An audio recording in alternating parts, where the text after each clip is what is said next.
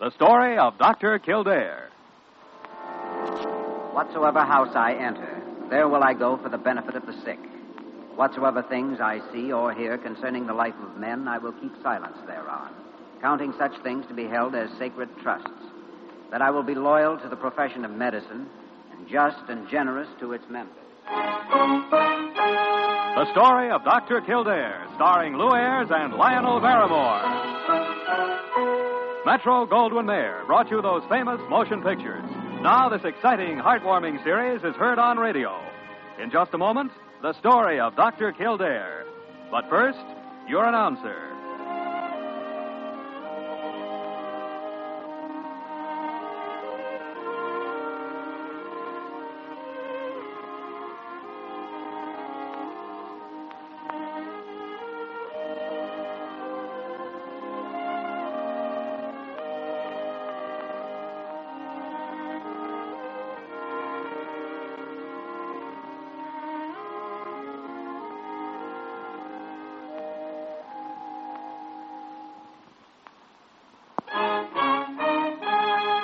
Now, the story of Dr. Kildare, starring Lou Ayres as Dr. Kildare and Lionel Barrymore as Dr. Gillespie.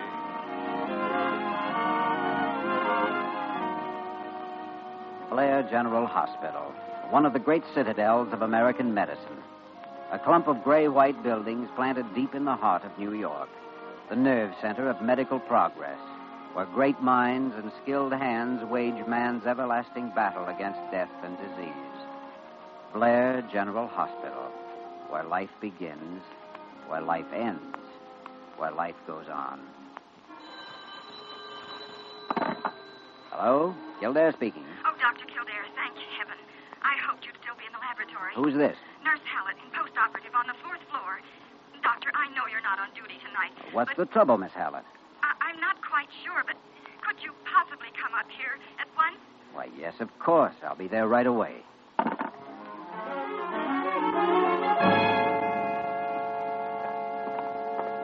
I just happened to go in the room, Doctor. You see, the patient isn't on my assignment, and I didn't know what to do about it. Is there a doctor on call for this floor tonight? Well, Dr. Pierce, but he's in surgery with an emergency case, and, of course, I didn't want to call Dr. Carew. A patient with a preoperative cardiac history should have had a special intern. Well, there was one assigned. Who? Dr. Lane. Lane, huh? Where is he? I don't know, Doctor. I couldn't find him. Here we are. Couldn't find him. Did you call the intern's dormitory? Well, yes. Well, they said he went out earlier. Went out? Come on, let's go in.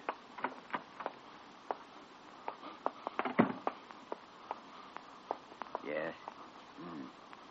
Pulse rapid and weak. All right, Miss Hallett. Bring an intravenous tray, standard strophanthin in 5 cc normal. Very well, Doctor. I may need some oxygen. Call the basement and have an inhalator sent up here. Yes, Doctor. And nurse, hurry.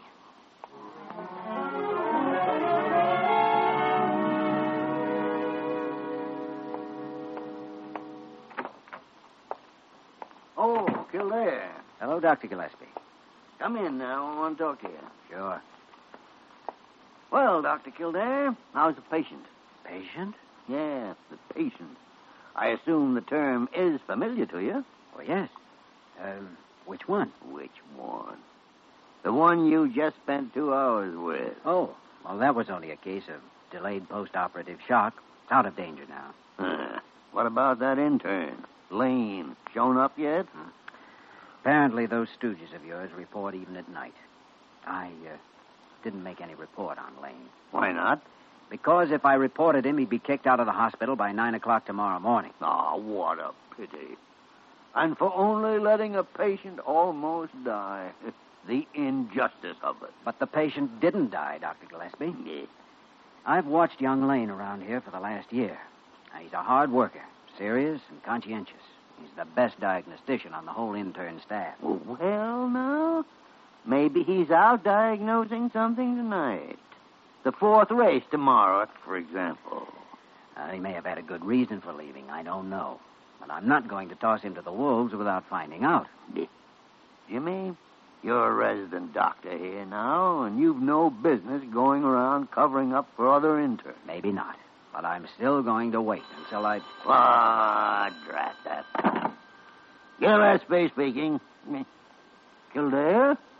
Yes, he's right here. Just a minute. It's Carew.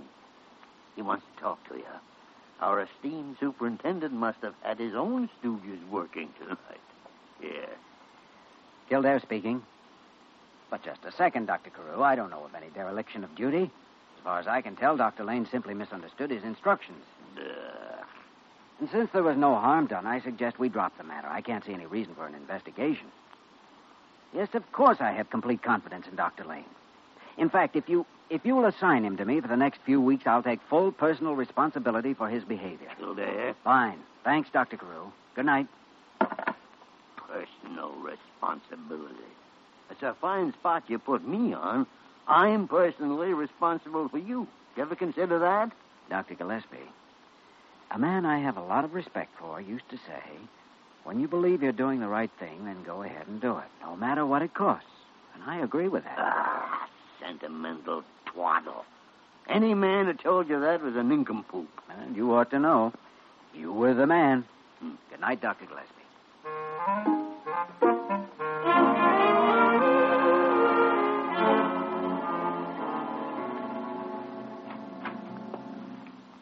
Good evening, Lane. Huh? Dr. Kildare, Might as well come on in. It's your room. Well, sure. Well, this is quite a surprise. I imagine. Been on an emergency call? No, personal business. Oh, you mean the medical kit? I just happened to take it along. I see. Was this personal business pretty important? Well, so. Care to tell me what it was? No. I'd rather not. Lane, I suppose you're wondering why I've been waiting here for you. Well, I guess maybe you found out I was supposed to be on special assignment tonight. That and the fact your patient in 417 came pretty close to dying. But I was sure he was out of danger. Not sure enough. The worst thing is Carew found out about it. Oh. All right, I'll start packing up my things. No, sit down. Maybe we can work it out. You can start by telling me why you left here tonight. I can't answer that, Dr. Kildare. I told Carew I'd stand personally responsible for your actions. Why did you have to do that? Nobody asked you to. I've never asked anybody for help around here, and I'm not starting now. We'll get by some way, and I'll work things out my own way. You said we. Who's we? I have nothing more to say. You're carrying pride too far, Lane. It's only making it tough for both of us. I'm sorry. I've already told you I left here tonight for personal reasons, and that's all there is to it. That's not all there is to it. On the day a man walks out of medical school and starts internship, his personal business, right then and for the rest of his life, takes a back seat to his profession. If he's not willing to accept that, he hasn't any business going into medicine, and you know it. You believe it as much as I do, or at least you did. Now, what's come over you? I'm sorry, Dr. Kildare. I have nothing to say. All right, Lane. Report to me at the lab in the morning. You mean I've still got my job here? Sure, why not? I told you I'd covered for you with Carew. That's late. Better get some sleep. I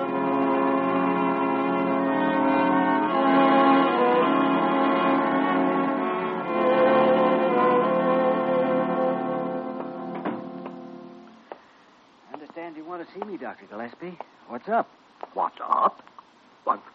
Can't I ask a man to drop in here for a friendly visit without having a motive behind it? Oh, sure. Well, however, as long as you are here, there does happen to be, Parker, get away from that keyhole. Well, I wasn't even near the keyhole. Look at her. Pops out just like a jack-in-a-box. Oh, you... Big ears. Oh, someday Oh. Sit down, Jimmy. Sit down. Thanks. Now, what's on your mind? Oh, just wondering how soon you'll get to the point. Point? Well, all right.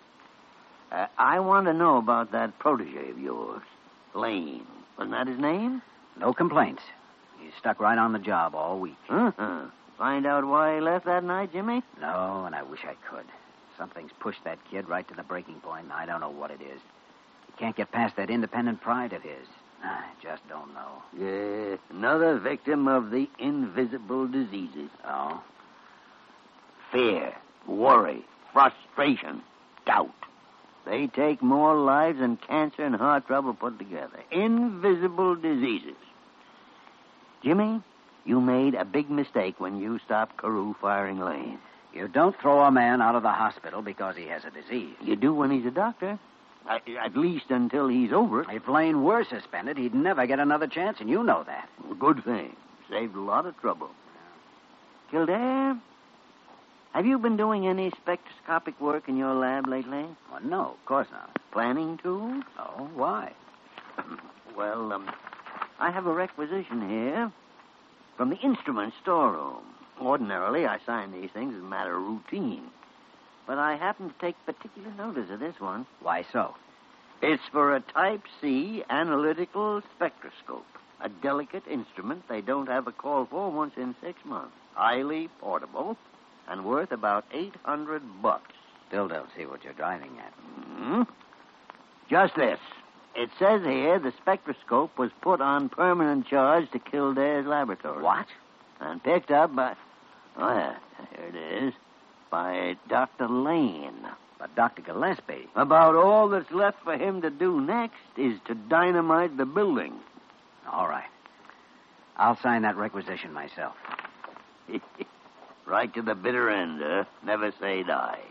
There you are. Well, what now, Don Quixote Kildare? I guess we better go have a talk with Lane.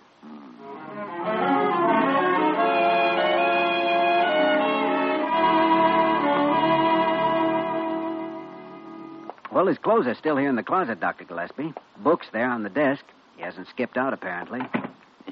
Probably trying to sell that spectroscope somewhere. Cashing in on the loot, I think it's called. We don't know that's why he took it. Money. Every time an intern gets himself in trouble around here, the reason for it's always money. You mean the lack of it, with the salary an intern gets? The lack of it, love of it, too much of it, is still money. Makes big men out of little ones and little men out of big ones. Crazy fool. Eh? He's in a state of mind for it, too. Hello, Sally. Get me Wayman down in the garage, and hurry. Kildare, if it isn't asking too much, just what is all this about? Vehicle to pup, and Joe Wayman took. Joe, this is Kildare. Got anybody to leave on call down there? Yeah, a couple of boys, Doc. What's cooking? Emergency. Warm up an ambulance and wait for me, and be right down. Gotcha, boss. I'll have it on the ramp. What's going on? Here, look. Life insurance policy for $5,000 on Robert Lane. Yes, taken out only 3 weeks ago. Name's Margaret Evans as beneficiary. Address down on the east side. Well, what about it? If you're right about money being the cause of his trouble, that policy pays double indemnity for accidental death.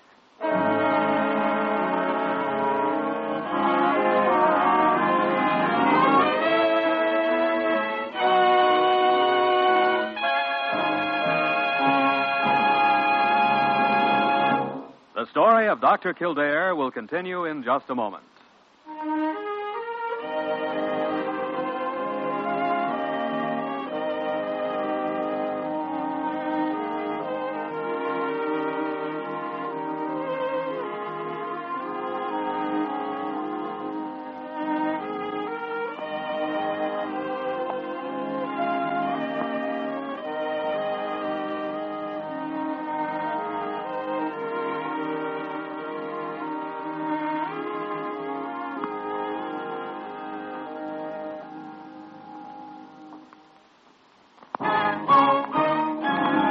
Now we continue with the story of Dr. Kildare, starring Lou Ayres as Dr. Kildare and Lionel Barrymore as Dr. Gillespie.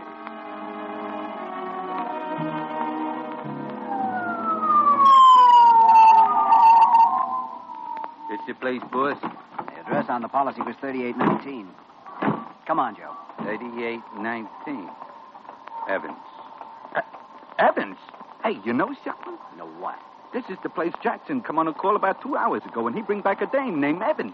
A maternity case. What? You know, she's going to have a baby. Thanks, Joe. Look, are you sure of that? Who was her doctor? Dr. Long. She called him, and he give us the order. Is this dame a friend of yours? No, or a friend of a friend. Oh, yeah. Apartment D. Must be near the back. Kind of a crummy-looking dump. Well, here we are. Who you want to see, her husband? Yes, her husband. He must be out. Hey, Buzz, the door ain't locked. Oh, all right, let's go in. Find the light, Joe. Yes. I got it. Nobody home. Not much of anything else either. Pretty barren room. Yeah. This shutters. I bet there's not even mice. Oh, a notebook here on the table. Notebook? Let's see it, Joe. Funny. What's funny? There's about a dozen names and addresses with symptoms, diagnoses, and treatment listed under each name. I don't quite see how this ties in unless... Doc, let me ask you one thing. Do you know what we're looking for? I thought I did, but... Well, come on, let's start working down the list. We may be too late already. Okay. You know, boss, that photograph back there on the dresser looks a little like Dr. Lane. It ought to. That's who it is. Of course, it ain't him, but... Hey, it is. It is? Sure. It's Lane. Come on, Joe. Let's go.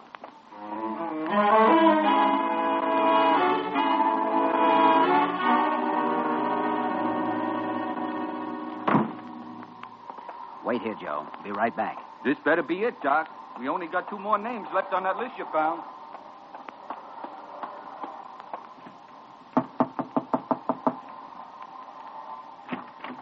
Yes? Good evening. You're Mrs. Riccardi? Why, yes? I'm looking for a man named... There. I'm here. Come on in. Hello, Lane. Good evening, Doctor. Fancy meeting you here. Quite a coincidence. You're treating a patient here? Yeah. The little girl asleep there on the bed. Oh, yes. I think this one was listed as arrested tuberculosis. You seem to have found out a lot of things. I was just leaving, unless you'd like to check my diagnosis. No, I'm sure it's all right. Let's go. Same treatment, Mrs. Riccardi. Keep her quiet and keep her on that diet. Yes, Doctor. You're coming next week, Dr. Lane? Well, yes. Or somebody will. Good night.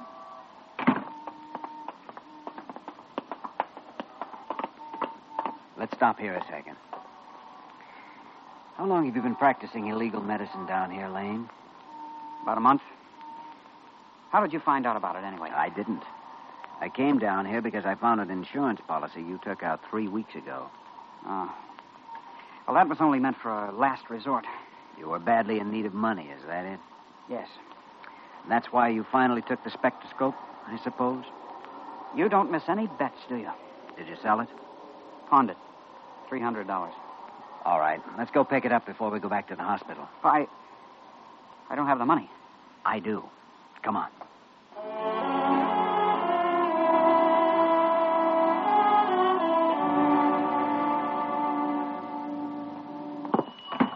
Good evening, gents. Something I can do for you? Yes, I have a pawn ticket here. I want to pay the loan and pick up the article. Oh, yeah, fine. What is the article? An analytic spectroscope. Oh, yeah, an analytic... sorry, Mac. About what? This here spectroscope, I ain't got it. This ticket represents a claim on it. Why haven't you got it? Boss, you want I should tap him one with the wrench? Easy, No, wait a minute, Mac. Don't start no rough stuff. It ain't my fault. Go argue with the police. Police? Sure. Some inspector from the precinct house phoned trying to locate it. When I said I had it, he sent over a stenographer to pay the loan and pick it up. What could I do? Well, that does it. Come on, Joe. Boss, maybe I should tap him once to see if he's telling the truth. Forget it, Joe. I can't understand how the news got out so fast. Everybody always finds out everything in that hospital. What happened, Dr. Kildare? Didn't you get it? Sorry, Lane. The police have already picked it up. The police?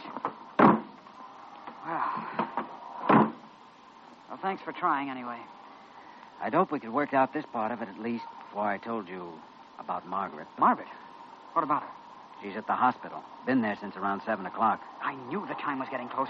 Look, we got to get back there right away. All right, let's go. For the time being, Lane, forget about this other. You'll have enough to worry about your wife. My wife? She's not my wife. No? You mean you two ain't married? Of course not. Margaret's my sister. Come on, Wayman, hit that siren.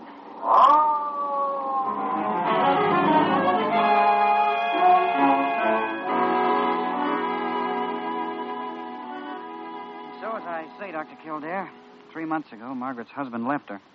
She came here in New York. She didn't have any other place to go. See, we've been on our own ever since we were kids, and I've always looked out for her. Calling Dr. Everett. Why didn't you tell someone about it? We could have worked out some solution right here in the hospital. I've always handled my own problems in my own way. In this case, it wasn't a very good way.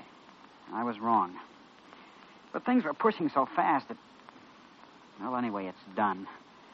All I hope now is that Margaret gets along okay. She's been in that delivery room nearly an hour now, boss. You think something more to be done? Such as what? Well, I don't know. Something. Well, I'll swan. Now, this isn't the first baby I ever heard of that had 3 godfathers waiting for him to arrive. Hello, Parker. How's it going in there? Oh, any minute now, Dr. Kildare.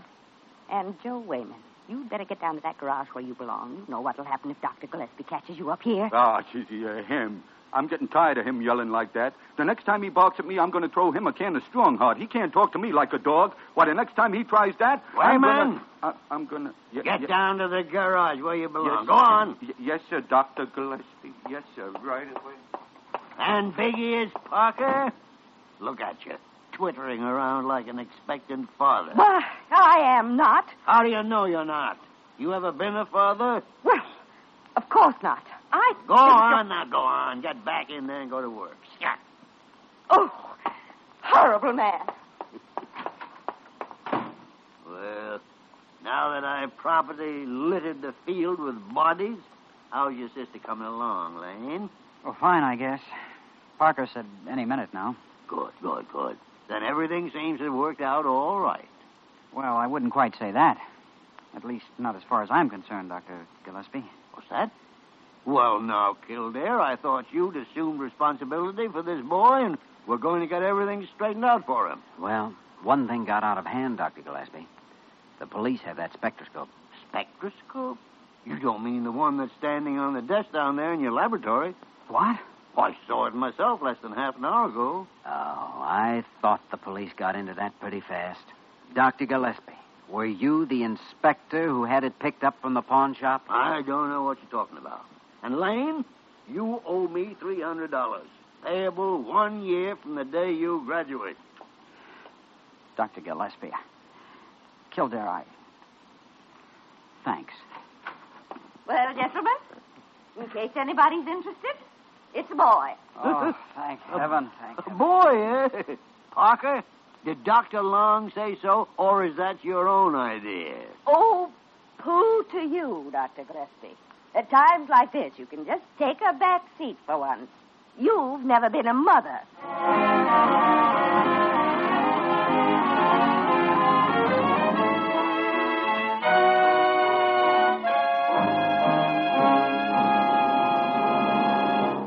In just a moment, we will return to the story of Dr. Kildare.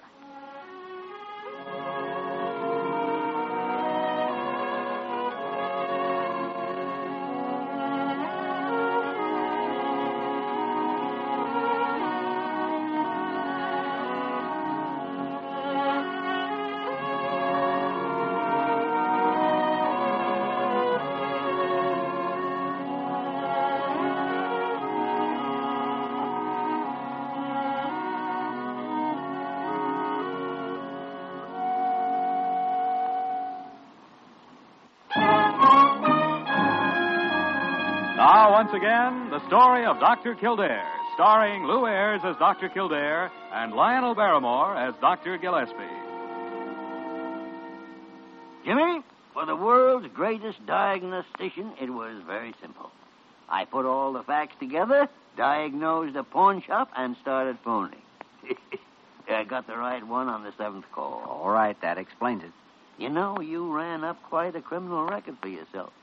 Aiding and abetting an intern in dereliction of his duty, in practicing medicine without a license, and the grand larceny of hospital property. Remarkable. And I suppose you think it was all worth it. Yes, I do think it was worth it. Lane will be all right now. All he needed was to have the pressure off long enough to let him start thinking straight again. Without help, he'd have been no use to anybody. And as it is, he'll walk out of here next year a doctor. A good one. We don't have too many of them. Yes, I know it was worth it. You know, Jimmy, you've got one of those invisible diseases yourself. Such as? One called chronic faith in human nature. Sounds serious. It is. No cure for it either, as far as I know. Of course, there's not much pain except when complications set in. Maybe I could try cold showers or a change of diet or something. No, Dr. Kildare. I'm afraid you'll just go on suffering from it as long as you live. Well, in that case, Dr. Gillespie, suppose we don't worry too much about it, because I never felt better in my life.